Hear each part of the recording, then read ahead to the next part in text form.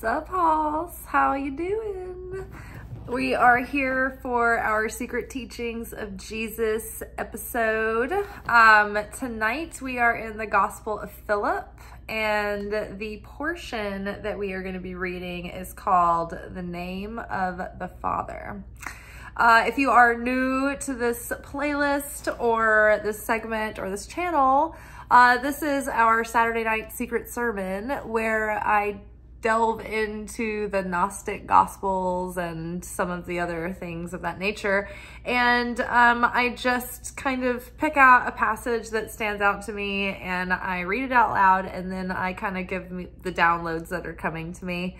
I'm not like a theologian or anything. And basically the reason I'm doing this is because I just wanted to read the Gnostic Gospels, but you know, life's full and busy, and then there's building the channel and making content. And I was like, oh my gosh, well, why don't I just make it like a weekly episode where we are all exploring and learning together? So yay. So, you know, take this with a grain of salt, but I don't know, everything, all the episodes so far have felt really valid and true. And sometimes I'll even read something later that'll confirm my hunches. So, you know, that's what that is. A little caveat. All right. Well, we usually do this after midnight. That is kind of a magical point in the day. It's, you know, after it's like the ending of one, you know, period and the beginning of another. But tonight I am unexpectedly off work. I took a delicious cut tonight and I've been doing whatever I want all day, and it's been awesome. And yeah, it's everything I ever dreamed of. So all I ever wanted, all I ever needed. Yeah, so I'm gonna pause for 1 second and come right back. I had an out of place eyelash that I knew would bother me for the rest of the video. So, all right, I'm back. I survived it, the harrowing journey. Okay, so the portion that we're in tonight from the Gospel of Philip is called The Name of the Father. And what I can tell you about the Gospel of Philip is that it's like this book of small portions of cryptic text that are meant to be pondered and meditated upon. And then, you know, they unfold themselves in layers over time. Some of the other things, like we read the Secret Book of James. That was last year, and it was more scene driven, a lot of dialogue. That was a fun one. This one has been heavy and dense and thick, but also very enjoyable. I've liked every episode. So, and it's funny too, because I think that the portions that we end up getting usually end up lining up with like the energy of the week, at least from a Kabbalistic perspective. Like if you follow, this would be very obscure, but if you happen to keep up with like whatever the daily Zohar portion is of the week, which is the like Old Testament portion of the day, that coincides with the energy of the day, and sometimes they line up. So I think that's really, really cool too. So, you know, just a lot of just following our intuition here. Yeah, so with no further ado, oh, that's right. I was talking about midnight being a magical time of day. Yeah, it's this limbo. It's this space where it's, you know, it's the ending of one thing and the beginning of another. So it's like this zero kind of destiny point where the wheel is turning. And it's also the seed level of the beginning of the new day. And so whereas like in the darkest, like later hours of the day, those are the most negative times of night, it's good to be studying sacred texts like this, because pondering the goodness of and the glory of God and the Creator at this time of day and declaring God's goodness, it always puts this shroud of protection over you. King David was not supposed to live past like a young age, but he lived an extra several decades, and he prayed like every day, like twice a day, you know, like all through the day. Had, you know, the books of the Bible that he wrote were like prayers that we still pray that David wrote. But it was like he would always pray and be grateful for every day, every extra day of life that he had. So, but he would stay up at midnight and pray and push himself to stay awake through those negative hours to kind of get extra protection over his soul. And then he would go to sleep during the positive hours. And so the soul like ascends from the body at night in sort of a miniature version of temporary death. And it experiences sort of like a miniature judgment day, where it goes through a daily, you know, ritual of cleansing and renewal and death and rebirth. So it's really quite normal, but, you know, we are left vulnerable without the protection of our soul at this, you know, at the late hours of the night. So some of the Kabbalists would, they would study and they would sleep for like the negative hours, and then they would get up and they would study again, you know, through the most positive hours and through the day, you know, the latest parts of the night, to add extra protection and everything like that. So, and then the magnification of the seed level energy of the beginning of the day, these are the most positive hours. So the early hours of the day, like leading up to noon, this is the growing light. Think about the same pattern as the new moon and the waxing cycle. It's the same idea of how the light wanes and waxes through the day. Or sorry, the waxing cycle, from the new moon waxing cycle, the becoming cycle. Yeah, so there's a lot of reasons why it is beneficial to study at this time of night, but it adds extra protection. It helps us ground the lesson that we're learning in a way that, like, there's the surrounding light this time of night that helps us ground the lesson that we're learning without having to go through a complicated process to play it out and embody it. So that is helpful. Yeah, so let's get started, like, as I say again. The name of the Father. Only one name is not pronounced in the world. The name the Father gave the Son. It is the name above all. It is the Father's name. For the Son would not have become the Father if he had not put on the Father's name. Those who have this name understand it, but do not speak it. Those who do not have it cannot even understand it. So, let's read that one more time. The name of the Father. Only one name is pronounced in the world. Only one name is not pronounced in the world. The name the Father gave the Son. It is the name above all. It is the Father's name. For the Son would not have become Father if he had not put on the Father's name. Those who have this name understand it, but do not speak it. Those who do not have it cannot even understand it. So the name that they are referring to, I believe, is the Tetragrammaton, which is the Yud He Vav He. This is the name of God that we do not pronounce because it is so holy and so pure that it reveals so much light that it can yield chaos if taken in vain or out of context or used inappropriately. The Tetragrammaton is the name when people say the word Yahweh. It means Lord. And so this is the purest version of God in God's most abstract form of beingness. It's the wholeness of the light in its totality and unity. It is the all. And so the name And the utterance of the name was the birth of the incarnation, the physical expression, the first becoming of nothing that expressed the identity of the light of the Creator. The I am that I am.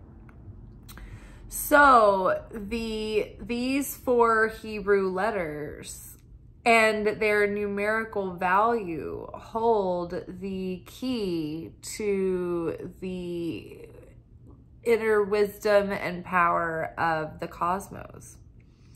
So it is not taken lightly. It's something to be meditated on. You know, visually scanning the letters can be very powerful if you are scanning those in prayer and meditation.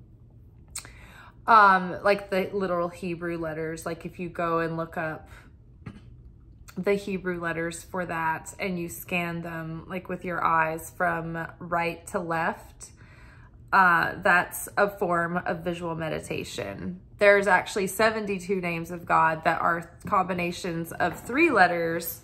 There's a chart of them, and it is something that ritualistically during prayer connections, prayer meditation connections, at least through the Kabbalah Center, we scan the chart of the Hebrew letters of the names of God at certain points of the process. I do it in my prayer practice twice a day. But each name has a different numerical value. Each name has a certain power that you can draw from or connect with, or the power of support or consciousness in this way by scanning these letters. The letters themselves have this essence and this frequency and this vibration. They're the building blocks of reality. And they are the essence of the expression of the utterance of the Creator, of the light, the first root level building blocks. You know, let there be light. This is the first language. This is the original alphabet. So, circling back, the name of the Father. Only one name is not pronounced in the world. The name the Father gave the Son. So think about how in the cosmos, when something is cosmically true, it's like a mythical truth that is so true that it's true beyond literal material expression. It's true beyond a factual event truth. It's true universally, and it's something that gets told over and over and over again. It's a perpetuated truth. So if the Tetragrammaton is the first thing that the Creator, the light, gave birth to in its expression and as a sample of itself, then that is the first incarnation of the Son of the like the coming of the Son of God, the Father. So the name the Father gave the Son. So in Kabbalah, we talk about the universe having 2 core aspects, light and vessel. And so the light in its totality, like there was no other, it was just unified. There was nothing to have an identity as a self because there was nothing outside, like the self wasn't contained within or outside of anything, and there wasn't other. Deploying chart, chart. So if this is the map of the cosmos, of the reality, of all of reality, of all the 10 dimensions of reality and consciousness and the human soul, this is the Godhead, and this is the 10 dimensions or the 10 governing forces of the Godhead. So at its purest form up here, actually, okay, so these 3 arcs here are the 3 negative veils of existence. So this is non-existence in more and more non-existing-ness. So the limitless light is here in the first level of unbeing. And it's like all of it is gathering in this limitless sea of potential and unformed unformed consciousness, in like utter kind of chaos and formlessness. And so the light gathered into a singularity, a primordial point, and burst forth and burst through and gave, like wanted to share, wanted to give, wanted to express. And so there needed to be a vessel for the light to flow into. So there, in that moment, gave birth to the vessel. This was the feminine womb that contains reality here. So the light up here in Keter, this is its whole purest form without any dilution. This is the most abstractness of God in the first earliest stages of the crystallization of God's consciousness in its full totality and union. As it moves down this glyph, the light, it goes through these filters so that it is toned down for us to be able to contain. This down here, this is the universe. This is Malchut. This is the multiverse. This is everything that we don't know about outer space and the multi-megaverse. I don't know even what there are two nowadays. They're probably like, there's a 10 times, 100 times the multiverse within the multiverse now. Who knows? So, but yes, all of that, anything that's physical, incarnation, manifestation is happening here in the kingdom. And so it goes through these dimensions of fine-tuning and refining into more specificity as it crystallizes and it takes shape and form into the physical. As it becomes more dense and more crystallized, we're losing that intensity of the purity of the light. But we couldn't take it all. It would be too much. We would be obliterated. We would be completely absorbed back into the all. So there would be no physical individual consciousness. So as it moves down, there are these different levels. And so this is the divine masculine. The energy first goes into the divine masculine, where it's this pure, unadulterated energy, fire, but desire, dynamic energy, dynamism. Then that is useless. It's just creating perpetual chaos and destruction. So it needs shape, it needs form, it needs something to hold it, to contain it, to give it boundary, to give it shape and direction. And discipline and restriction. So this is the divine masculine. It goes here and is received by the divine feminine, the vessel. So the metaphor for the universe is light and vessel. All of this becoming and preparing for the ultimate us vessel to receive the light. This is the same process that we go through trying to prepare our vessel to receive the light and our consciousness. So as the light prepares itself to enter the vessel, we ourselves prepare the vessel to meet the light and create affinity with the light. And so according to the law of affinity, law of of attraction, it's like attracts like. If we vibrate and become like the light, then we vibrate with the light, then we harmonize with the light, then we put ourselves in the flow of miracles. If we are not having affinity with the light, then we are like, our vessel is broken and we can't contain the light, and we're not in affinity with the light, and so we can't channel miracles and enlightenment and revelation.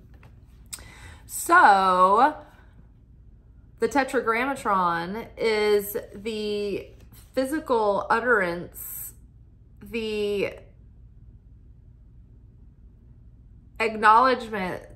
It's the referring to God at this level, at this state, before God has to water itself down for us to understand, right? Because as it comes down into these levels, it's not until like here that God starts to take on anthropomorphized in the human mind. Well, I guess that's not true, because it's depicted as like a soldier, and a king, like, and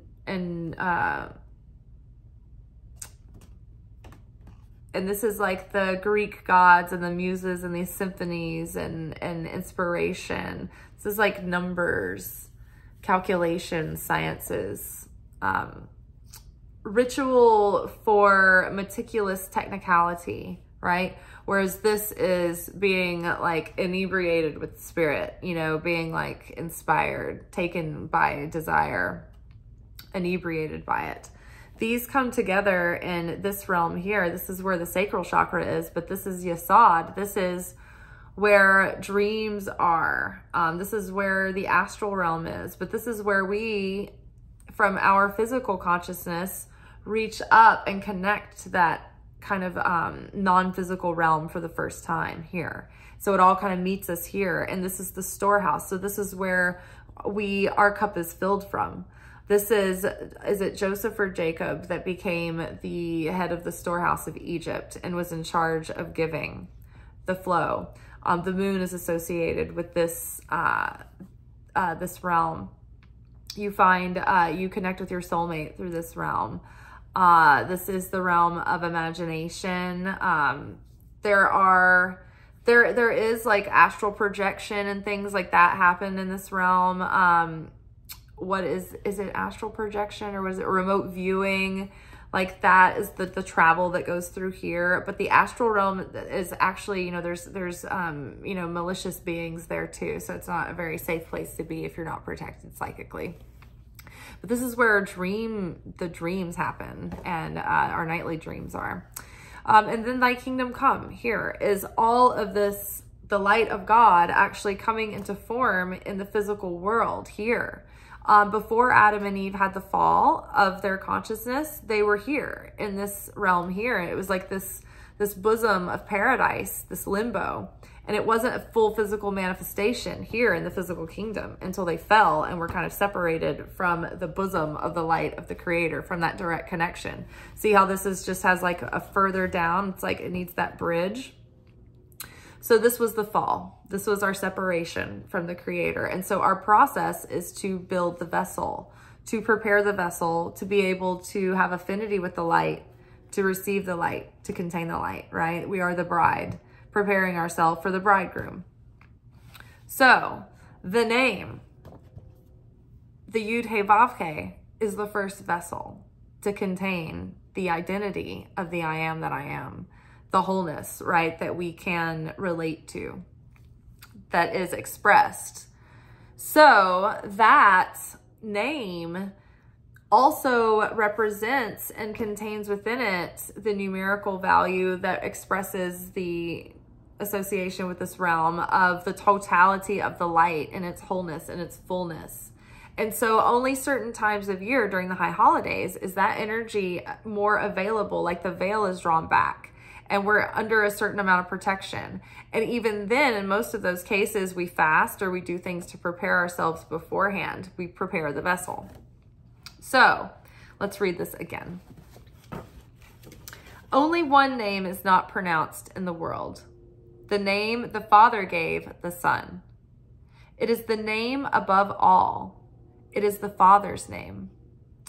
For the Son would not have become Father if he had not put on the Father's name. Those who have this name understand it, but do not speak it. Those who do not have it cannot even understand it. Now, when we speak these things, one of the things that give us affinity with the light of the Creator, with the Creator, is our ability to speak, the ability to have words. And so our utterances are very powerful. They are basically spells and prayers all the time. And so we're either speaking blessings or curses at any given time. Our mouth has the power of life and death in our tongue. And so our words are actually creating thought forms in the astral realm that are getting ready to be birthed forth into the physical realm. They have potential to come through. So we have to be careful about what we say and what our utterances are. And so to utter that name is to suddenly summon the full force of the light of the Creator And if you're not intending, you have no intention with it. It's like you're inviting all this light that is now not grounded or embodied. It's just wild power, like ricocheting off of you, creating chaos. And so the other side wants to take stray energy as well, right? When we short circuit, when we break the vessel in our reactiveness, when we lose our connection with the light, when we momentarily have our fall, right? In any moment we can be in the Garden of Eden, when we're, you know, thy kingdom come, thy will be done on earth as it is in heaven, when we're having that inner peace and inner fulfillment and those moments of bliss and harmony. And then in a moment's notice we can fall and we can separate from it, and then we can be in distress and misery and fear and lack and doubt. So, you know, these utterances, it's like, you know, when we, you know, have those moments of fall, it's like we break open the vessel, and the light that was gathering around us, the light that we contained, is then spilled out, and the opponent side grabs hold of those points, you know, that miracle juice. And the double whammy is that's the first opponent, the masculine opponent. The feminine opponent comes back right after that and tries to make you feel shame and guilt and sorrow about it. And it takes double your energy, double your light for it. So, you know, speaking that name, it summons that power. And we don't want to take that name in vain, because it becomes dangerous. It can release all kinds of chaos. So, and we also don't want to, like, we want to hold that name sacred, because it's all about connecting with our consciousness and having a reverence in moments where we connect with that, and holding that holy and reverent. Only one name is not pronounced in the world, the name the Father gave the Son. So this name that the Father gave the Son, the I am that I am, the I am that which I am becoming, that is our identity. This name, the name that we're given, that's the name that we identify with. That's the name that we come from. That's the name that bore us. That's the name that claims us, that takes care of us, that provides for us, that houses us, that shelters us, that loves us. That name is a name we share. It's also our identity. It's what we identify with, a name, our name, right? Our individual name.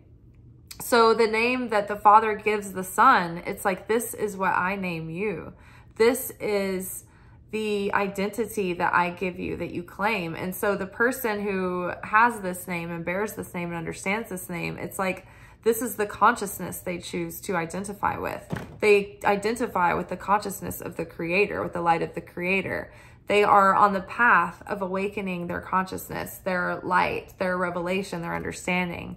They're on the path of awakening and elevating their soul. And so they bear that name.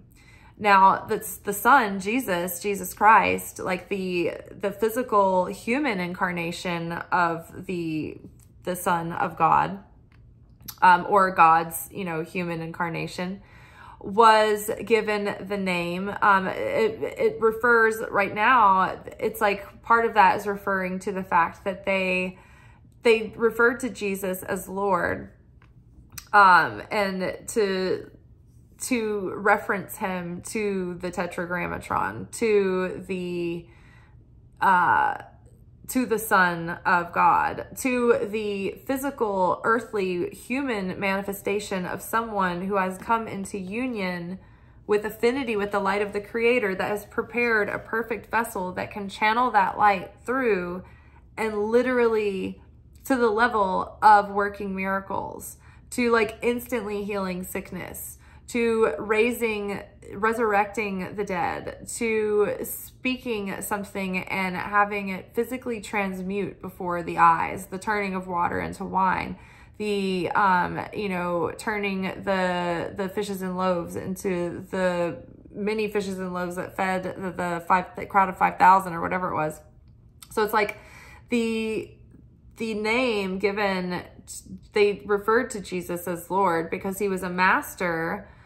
He had mastered self-control, consciousness, restriction. He had built a perfect vessel. He was born through with one, you know, as the incarnation of the Christ, the level of consciousness here, the Christ. But up here, this is the Yahweh. This is the Tetragrammaton. And so to be given that name, Christ, that was the transcendence of Christ, because this is the highest that we can be in our human form. But once we go, and this is, you know, only Jesus has been the Christ, arguably, in human incarnation. And so to go above and beyond this, at that point, you are rising beyond your humanity, and you're shredding you're shredding layers of your individuality, because you're being reabsorbed into the all, like into that level of ascension. The term ascended masters, it's like those who have, I want to say that the ascended masters, because most humans only go, like Buddha is up to Yasod level. And so I think that most of the prophets and ascended masters are here, and maybe if they're ascended, they can go up higher, but I don't know if anybody else is. I don't have the authority to say. I don't have the education to say. But from what I understand, you know, here we go. So, only one name is not pronounced in the world, the name the Father gave the Son. It is the name above all. It is the Father's name. For the Son would not have become Father if he had not put on the Father's name. So, meaning the Son, Jesus, the Christ, would not have transcended after his resurrection even higher into the upper realms and mysteries, had he not taken on the Father's name, meaning had he not done, okay, so Jesus did, like the Gnostic Gospels get pretty far out, because Jesus has continued transcendence to go to in the upper realms and the upper mysteries once he resurrects, like kind of like wraps things up with the disciples, goes over some new material and lessons, and then he's like, all right, I have work to do. I have to ascend now. So this is when Jesus is ascending to these upper realms and beyond. And so this, the name of the Father, like Jesus would not have been able to ascend even further than he had, and even as far as he had he not taken on the yoke, taken on the consciousness, taken on the perfection of the soul correction. Jesus had perfect tikkun. He had no tikkun. He had no balancing needed. Everything was virtuous and in perfect balance. The demons, like the inner demons that we all struggle with in our humanity, had not defiled the purity of his consciousness yet. So he had pure faith without doubt. He had pure wholeness and belief of his wellness without any scarcity. He had no lack. Like, so the vessel was pure. It was perfect. It was undefiled. Now, Mary Magdalene was a feminine vessel who chose as a human being to transcend and go to through the path of ascendance, through the path of ascension, to transcend her own demons, which are these seven governing forces. When out of balance, or when they're not corrected within us, they hold power over us, and they pull at our darkness, and these are the gaps where the opponent gets in. And so these are the demons that we struggle with. But when we correct those things in our tikkun, when we rise above those fears and heal those wounds and grudges and doubts, and we rise above them, and they no longer control us, and we learn how to embrace even that part of us where it has no control over us, right? It's like almost like the metaphor of if somebody's going to blackmail you and pretend like you're a millionaire or billionaire, and someone tries to like blackmail you and be like, I'm going to ruin you, I'm going to cancel you, and I'm going to expose you, and I'm going to reveal a secret about you. But if you're like, I'm sorry, I accept this about myself, and I'm pretty sure that everybody else will too, so go ahead and say it because no one's gonna give a shit, then you just owned your demon, right? Like, it has no power over you. You've transcended it. Like, go ahead and try. Like, I'm not gonna pay you. Same.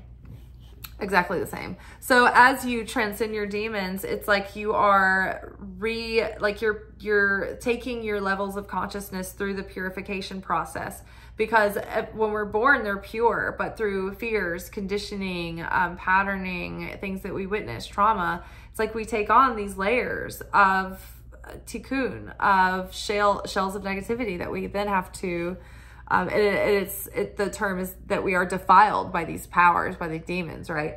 So it defiles the purity of our connection with our naivete, with our trust, with our pure faith and essence that everything's gonna be fine and that we're fine and we're not flawed.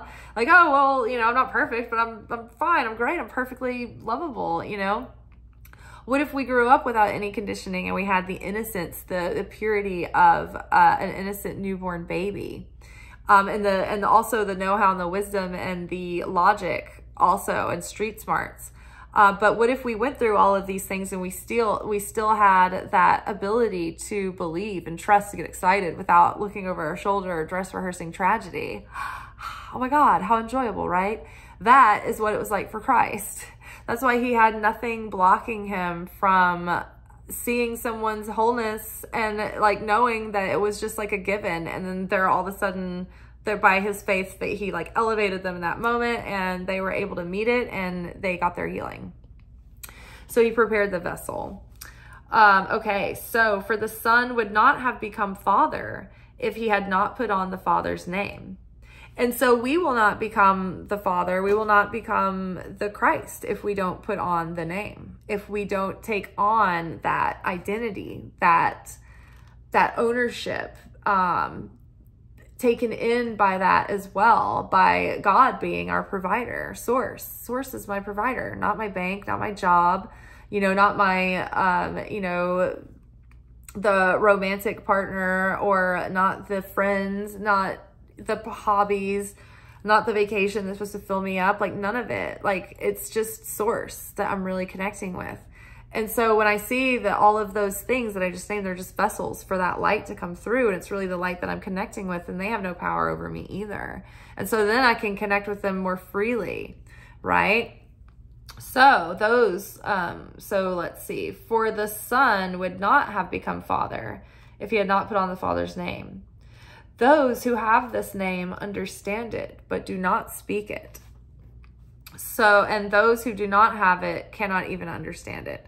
So, I mean, yeah, think about just a normal average Joe just tuning into this conversation right now. They would be like, what is the fuck is happening? What are they on about? What is going on? What are they talking about? You know? So that's just understanding the conversation, let alone starting to understand the depth of the layers of the metaphysics and the esoteric truth of what's happening underneath the surface of it all. So yes, so those who have this name understand it but don't speak it. So those who are taking on this yoke, those who have this identity, this connection, this direct connection, they feel the power and they're not going to use it irresponsibly, because they know that the correction, the direct like supervision of the light will come down and swat them like with nuns with a ruler on your wrist. When you're connected as a student of spirituality, like you're under direct supervision of the light of the Creator. So if you abuse power or, you know, leave empty vessels, so to speak, when you use that name and you're not directing it in a fashion toward an end, it leaves an empty vessel. And so the empty vessels gather chaos, right? Or the other side uses that energy. So those who understand that, they don't just use it lightly. They don't spend it around freely earning interest that they're going to have to pay back. They don't also take that name in vain, because they have a deep connection and sacred, intimate reverence with that name. And so they understand and respect that power, and they don't use the name of the Lord in vain very much anymore. You know, I think you should be very careful about going around saying like, well, God told me this, God told me that, because it's like you are using the name in vain. you're putting your projections on what you're assuming.